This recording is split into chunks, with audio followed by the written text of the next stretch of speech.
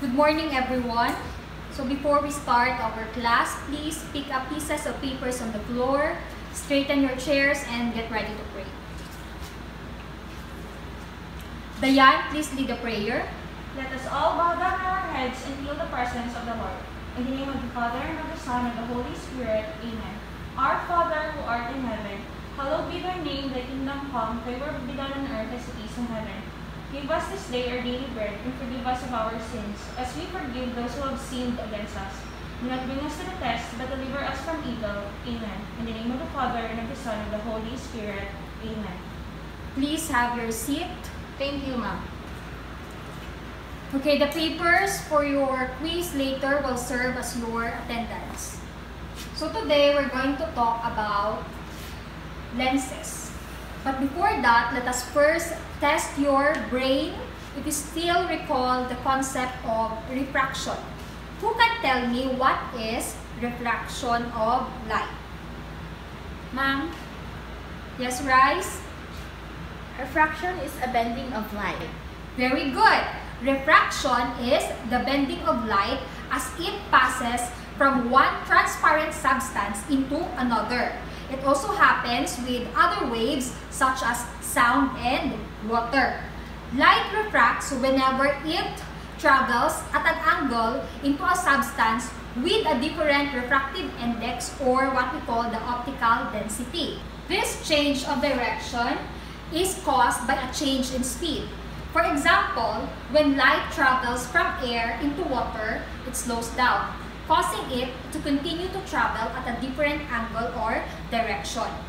Okay, so for example, this pencil and this glass of water, observe what happens when I put this pencil inside the glass of water. What can you see? Ma'am, Yes. it bends. Yes, it looks like it is broken.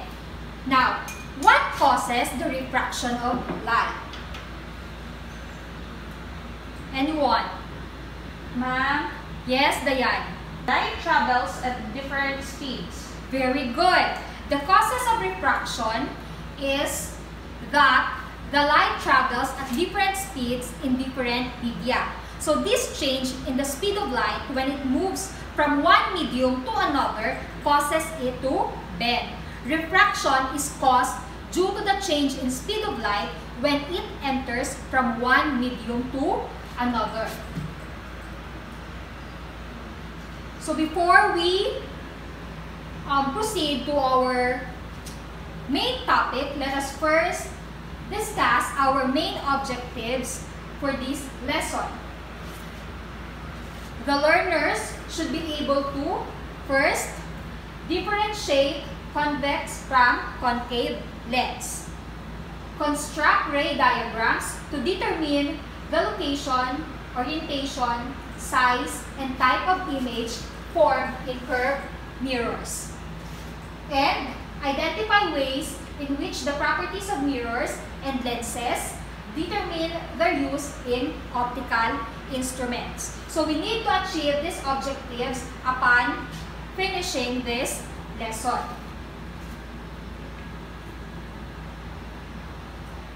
Okay, I will give you set of lenses, a concave lens and a convex lens. Now, tell me the difference between the two. Okay, so you are now holding into two lenses, a concave lens and a convex lens. You observe the two and differentiate them based on their appearance. Who can describe to me what concave lens looks like? Ma'am, Yes, Sam. a concave lens is thinner in the middle and thicker at the edges. Very good. So as you can see and as you can feel, the concave lens is thinner at the middle and thicker at the edges. How about a convex lens? Ma'am, Yes, Andrea. a convex lens is thicker in the middle and thinner at the edges. Very good. So while the convex lens is thicker in the middle and thinner at the edges. Okay, so for example, are you familiar with this thing? Yes, Yes, ma'am. ma'am. Okay, what is this called? A spoon. Very good. This is a spoon. So a spoon is a curved surface which acts like a mirror. So the front part of the spoon is a concave, while at the back side of the spoon is a convex. Okay, so let's get familiar with the terminologies that are used for lenses. So there are many types of lens, but let us concentrate on spherical lenses. So a spherical lens is a piece of glass or transparent material having at least one spherical surface. So a spherical lens can be convex or concave. Lenses that are thicker at the middle than at the edges are called the convex lens. Those that are thicker at the edges than at the middle are called the concave lenses. So convex lenses are further subdivided into double convex, this one, the plano convex, this one, the concave convex, this one, or which is also called the convex meniscus. Concave lenses can be double concave. We have the plano concave, or the convexo concave, or the concave meniscus. The optical center P of the lens is the point through which all light rays passes without being bent. So when you make a ray diagram, the one that is labeled P is the optical center of the lens. So convex lenses are converging lenses. When a beam of parallel rays falls on a convex lens, the rays are refracted and converge to a point called the principal focus, or F. Concave lenses are diverging lenses. Parallel rays falling upon a concave lens spread out. When extended, the refracted rays will appear to come from a point in front of the lens. So this point is considered the principal focus for the concave lens. Next is the focal length, or F. So the focal length is the distance from the optical center of the lens to the principal focus. Because a lens has two surfaces, it has two focal points, one in front and the other at the back of the lens. So for thin lenses, these focal points are equidistant from the center of the lens, even though the curvature on each side is different. So for converging lenses, the principal focus is the focal point behind the lens. The other focal point, which is in front of it, is considered the secondary focus. For diverging lenses, the principal focus and the secondary focus are the focal points in front and behind the lens. So the focus and the secondary focus, the F and the F1, are used to denote the principal focus and the secondary focus. So the principal axis is the line joining the optical center and the principal focus. So this lens terminology will be used when you do the ray diagram.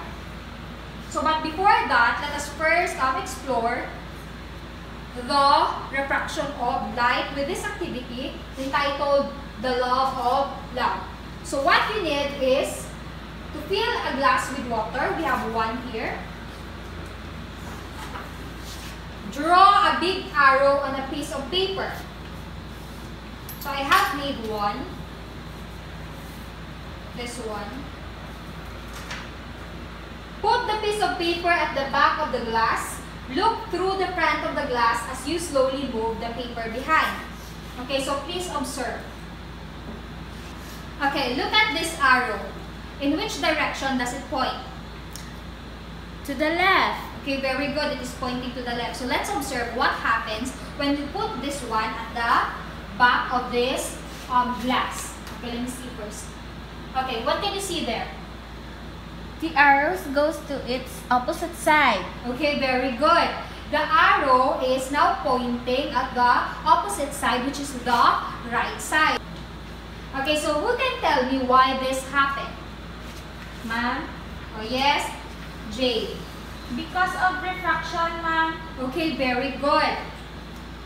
because of refraction.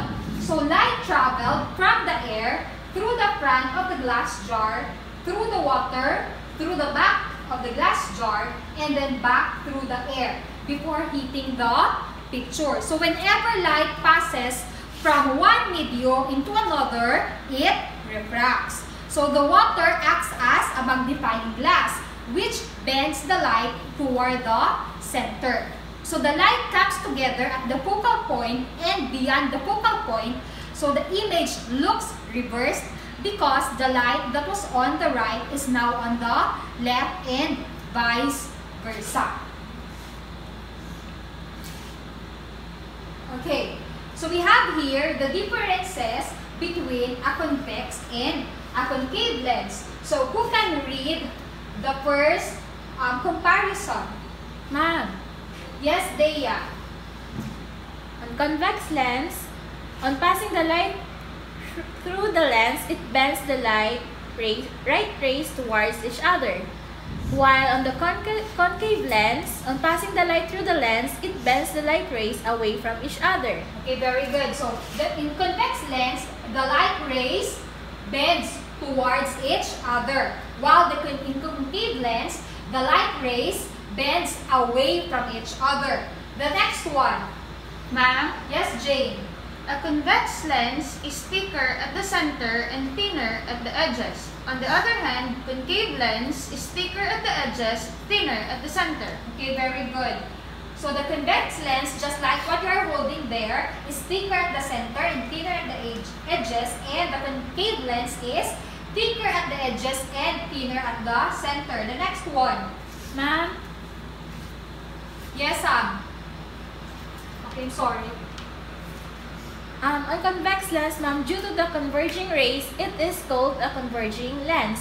While on the concave lens, due to the diverging rays, it is called a diverging lens. Okay, so a converging lens and a diverging lens. It is easy to remember since converging lens is for convex lens and diverging lens is for concave lenses. Next. Ma'am, Okay, yes, Jane. the convex lens is used for correction of long-sightedness, while concave lens is used for correction of short-sightedness. Yes, very good. So if you have something wrong in your eyes and then you go to an ophthalmologist, if you are long-sighted, your glasses will be using a convex lens, while if you are short-sighted, then your glasses will be using a concave lens. And then the last one, Ma'am, Jaya. a convex lens, ma'am, is also called a positive lens due to a positive focal length nature. While on concave lens, it is also called a negative lens due to a negative focal length nature. Okay, let's take note of that. A convex lens is a positive lens and a concave lens is a negative lens. Okay, right now, we are using what we call projector to project our PowerPoint presentation to the screen. Do you know that you can make your own DIY smartphone projector? So I will show you a video on how to make it.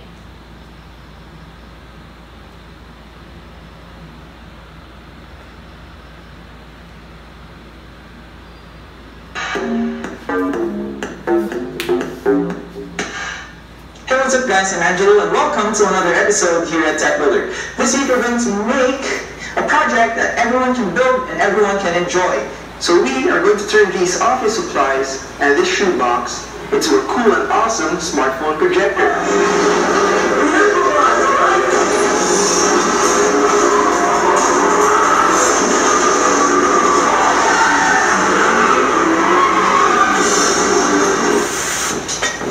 Project, we need to find the following stuff at home: a magnifying glass, a foam board, a roll of masking tape, a cutter, your smartphone, a hot glue gun, a ruler, and don't forget the shoebox itself.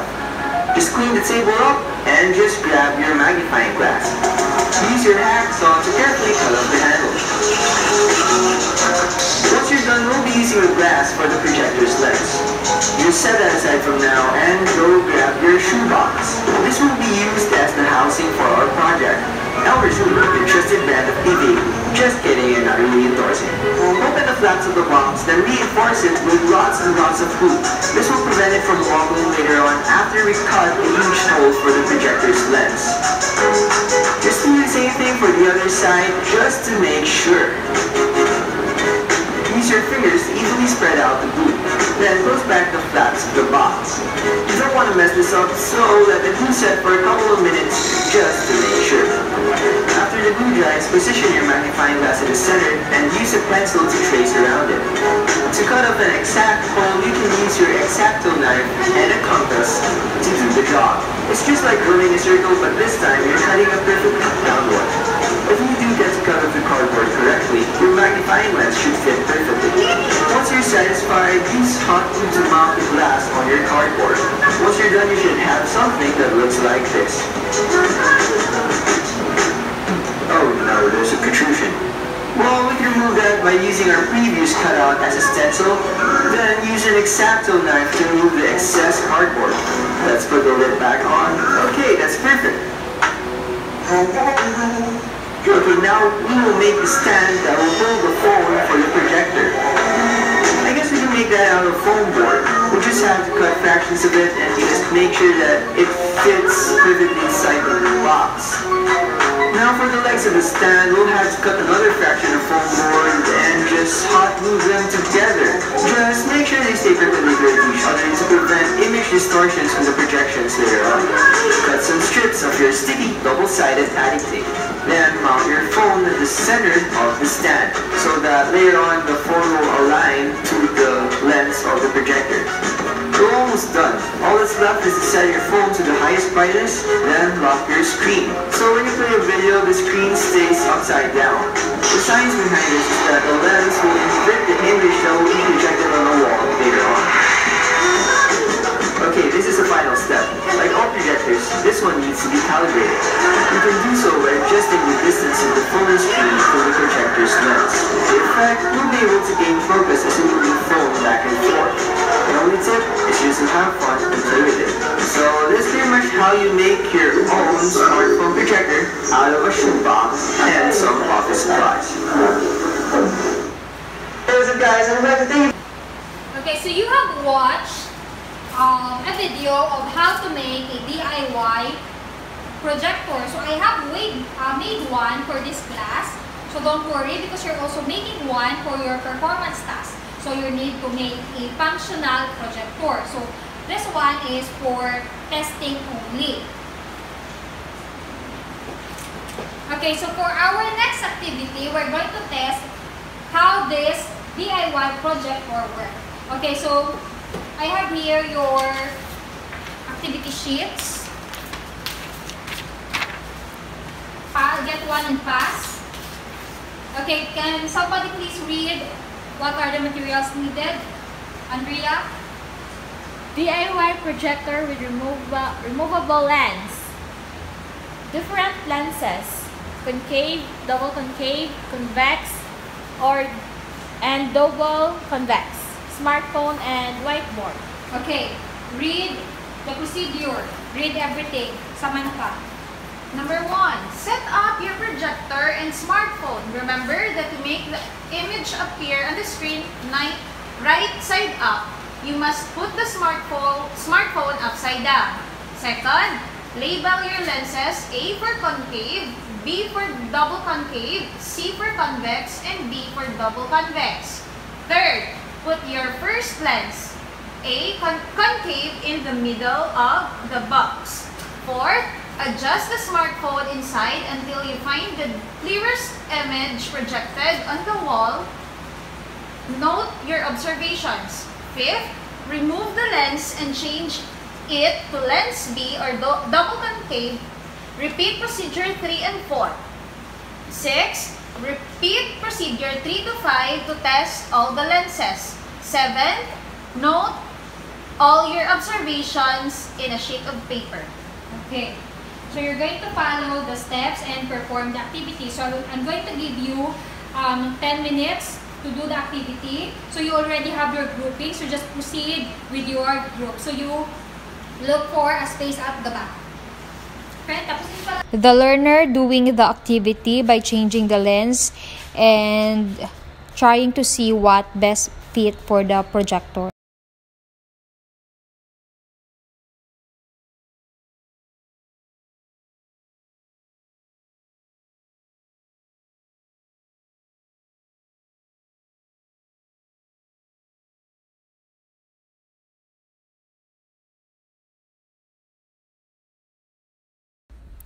Are you done with the activity? Assign presenter for each group. Get ready. I will choose one group to present your observation of the activity. Okay, from group 2, Dea, let us hear your group's conclusion. Upon testing all lenses, a concave, double concave, convex, and double convex, the only lens that projected an image to the wall is a convex lens. We need a very dark place to be able to see clearly the image on the wall. We also learned that we need to put the phone upside down for it to be projected on the wall correctly. Very good. So convex lens is used in projector to get magnified image. So specifically, we are using magnifying glass. So how did the magnifying glass make the picture bigger? The answer is that in the shape of the lens. The bigger the lens, the bigger the projected image on the wall. So the lens is a convex, meaning its sides bend outwards. So this allows it to catch, bend, and focus all the light from the inside of the box and project it onto the wall. But why is it that the image is upside down, that you need to turn your phone upside down inside so that the projected image on the wall would be correct? The reason is that convex lens is like human eyes. So the human eye has a lens similar to a magnifying glass attached to the projector. So what the eye sees comes through the eye's lens upside down, but the brain learns to flip the image right side up. So the magnifying lens flips the image through refracting the light from the phone screen, just like your eye flips the light from the world. Okay, so we have here the images formed by convex lens. So the object position, the image position, and the characteristics of the image. So if the object is at infinity and the image position is at F, what is the characteristic of the image, Andrea? Real, inverted, and very small. Okay. If it is beyond the secondary focus and the image position is between the focus and the secondary focus, what is the characteristic of the image? Ma'am, Yes. it's real, inverted, smaller than the object. Okay, very good. Now, if it is at the secondary focus and the image position is also at the secondary focus, what image is produced? The characteristics of image 1 is real, inverted, same size as the object. Okay, very good. How about if it is between F and the first focus and the secondary focus and the image position is beyond the secondary focus? Ma'am, J. it is real, inverted, bigger than the object. Okay. At secondary focus and the image position is at infinity, what is the characteristic made, Jane? It has no image since rays are parallel, ma'am. Okay. Then lastly, if it is between secondary focus and the lens, then the image position is in front of the lens. Ma'am, Yes, Anna. it is virtual, upright, bigger than the object. Very good. Okay, so how about in concave lens? What images are formed by concave lens? So for any object, distance from the lens, the image formed by a concave lens is virtual, upright, smaller than the object, and located on the same side of the lens as the object. Okay, to test those images, if it is actually formed from what it claims, we have the ray diagram. So we have 3 points for the ray diagram. First, A ray or ray 1 parallel to the principal axis passes through or when extended appears to pass through the principal axis. So this is what it looks like. Second is a ray or ray 2 passing through the secondary focus of a converging lens or which when extended appears to pass through the secondary focus of the diverging lens is refracted parallel to the principal axis. And lastly is a ray or ray 3 passing through the optical center of the lens is not deviated. So you know how to make the ray diagram since we already made that in your mirrors. Okay, now let's have the uses of convex and concave lens to our daily living. So first, we have the magnifying glass. What is a magnifying glass, Andrea? The magnifying glass is an object placed on one side of a convex lens closer to the focal point. So the image of the object is formed on the same side as the object and is highly magnified. Okay, this one is a magnifying glass. So most of the magnifying glass uses convex lens. In an object is placed on one side of a convex lens closer to the focal point, the image of the object is formed on the same side as the object and is highly magnified. So the angle subtended at the eye, the position of image and magnification produced is well depend on the position of the object. So magnifying glass is what we use in our DIY projector. Then we have eyeglasses. Jaya. The convex lens is used for solving the long-sightedness or hypermetropia problem. Okay, so in eyeglasses, for solving long-sightedness, we use convex lens. So when the lenses of the eyes of an individual fail to clearly focus the light of the retina, it causes far-sightedness or nearsightedness problems. So the convex lens is used for solving the long-sightedness or the hypermetropia problem by bending the light ray that shortens the focal length and thus properly focuses the light ray on the retina. Next is the camera. Yes, Samantha. In the camera, the convex lens is used to focus and magnify the image. Okay, cameras are used to magnify the images. So there are numbers of lenses that are inserted where one concave lens is followed by a convex lens. So the magnification of the image happens due to the convex shape front lens of the camera. So a camera does not only use a convex lens but it also uses a concave lens. Then we have microscopes. Yes, Jay. Modern microscopes involve more than just one set of lenses. They have an objective lens that sits near the object and an ocular lens that sits closer to your eye. This adds to the object's magnification. Okay. So the lens of the eye is normally magnifies like 10 times while 40 times is magnified by a standard objective lens. So in general, there are 3 types of lenses for microscopes. So the end lens results in a magnified or reversed image of these 3. Now, this one is the common uses for our concave lens. First is the eyeglasses, which is also used in convex lens. So for convex lens, eyeglasses is used to treat long-sightedness, while in concave lens, eyeglasses is used to treat problem for nearsightedness or myopia. Then we have also camera. As I mentioned, camera does not uses only convex lens, but it also uses a concave lens. So the picture enhanced in the frame is performed by introducing several lenses one after the other, like convex lens is preceded by a concave lens followed by a convex shaped lens. Then we have flashlights.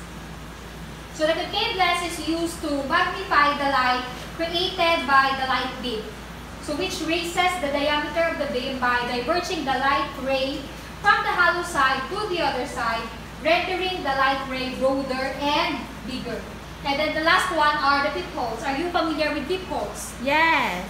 Or where do you usually see peepholes? On doors. Yes, indoors, in hotel rooms, or your house. Does your house have peepholes? The doors in your house? No. Okay.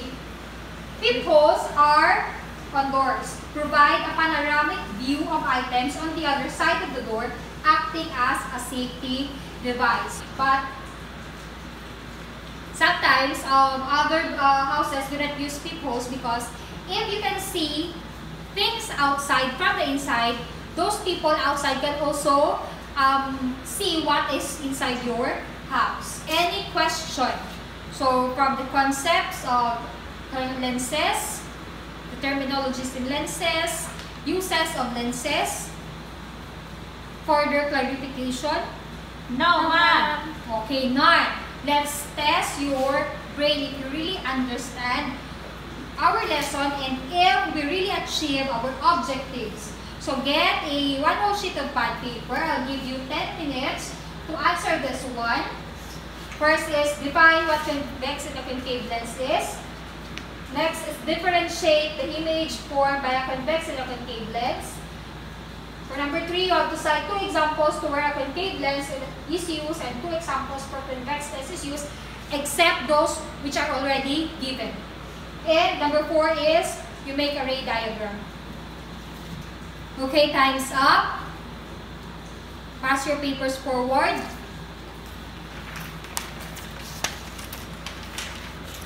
Okay, so I'm going to check this one, and as I said, this will be served as your attendance for today. Goodbye, everyone. Thank you and goodbye, Ma'am Villanueva.